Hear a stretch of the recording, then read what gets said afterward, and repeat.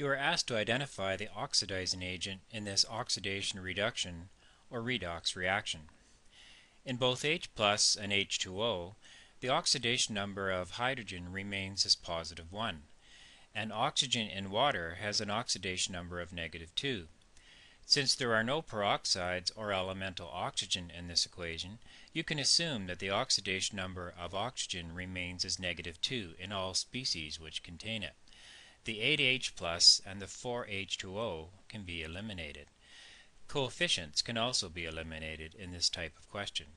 What's left is the skeleton equation, which can be written here. Looking at the copper first, an atom of copper in elemental form has an oxidation number of 0. Looking at the ion Cu2+, the oxidation number is equal to the ion charge, which is positive 2. In nitrate and NO, the oxidation number of oxygen remains as negative 2, so you must concentrate on the oxidation numbers of the nitrogen atoms. The first thing to do is find the oxidation number of N in NO3-. It is unknown, so we call it X. Write a plus sign. Since an oxygen atom has an oxidation number of negative 2, and there are 3 oxygen atoms, write 3 times negative 2 here. Write an equal sign. The total ionic charge is shown on the top right of the ion formula. In this case, it's negative 1. The equation can be rewritten as x minus 6 equals negative 1, or x equals negative 1 plus 6, which is positive 5.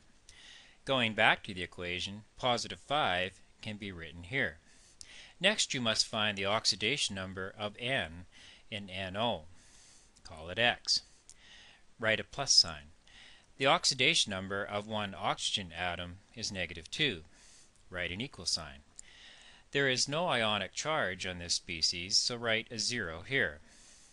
So x minus 2 is equal to 0, and x equals positive 2.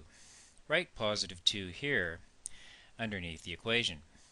The oxidation number of copper has gone from 0 to plus 2, which is an increase.